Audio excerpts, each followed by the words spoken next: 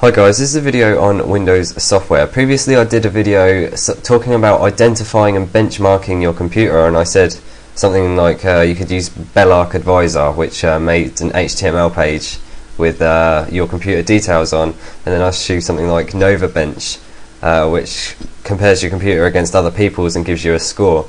Now, I knew when I made that video that I was missing something out, and I've forgotten the name of it. Only now, about a week or 2 weeks later, it's just come to me, this program that I was using. It's called Everest. You can get an Ultimate Edition, I think a Professional Edition or something, but they cost money. That you can get Home Edition and it won't cost a penny.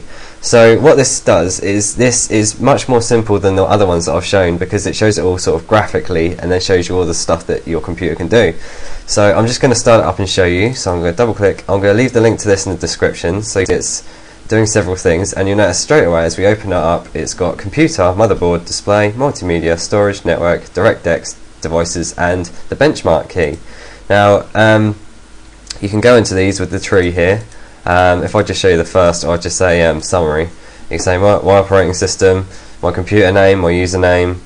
For some reason it doesn't know my motherboard, but I'm not too worried about that. My system memory, video adapter, my monitor name, several things that I've got in my computer that it knows, and it knows all the partitions and problems and suggestions as well. Disk free space is only 2% on drive H. Well, that's because it's my recovery drive, so I can't really do much about that. But hey, so you've got several options here. Overclock might be useful for some people. It just looks like it shows you about the processor and several things about it, FSB and whatever. I don't know what most of this means. I don't overclock my PC because it's an HP OEM computer, and you can't overclock these. So you have to build your own usually to overclock your PC. But anyway, power management shows you about the power. This will probably be useful for laptops because then it shows you the lifetime of your battery.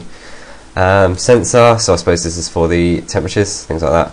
So there's several things here that you can use. These are all the motherboard options. Display. This can show you quite a few bits of information about your display. I think it has like a tick box where it shows you all the stuff that your thing can do. There we go. Desktop effects, desktop properties, OpenGL. It shows you all the things that your graphics card supports, and you know it goes fairly in depth, and it does other things as well. It does storage, network, DirectX, and devices. Now the other thing is the BenchMark. Now I think there is more benchmarks available for in the Ultimate Edition or the Professional Edition or whatever edition it is that you have to pay for. This seems to only have memory read, memory write, memory latency. So I'm just going to run a memory read test. Now what it does is it shows me some other people's computers. It tells me that they've got dual DDR2 667 N4, so the top one here, CPU 7630 megabytes a second, and it says CPU clock is that, motherboard's that, chipset. So I'm just going to, what it says is press refresh button to start the benchmark.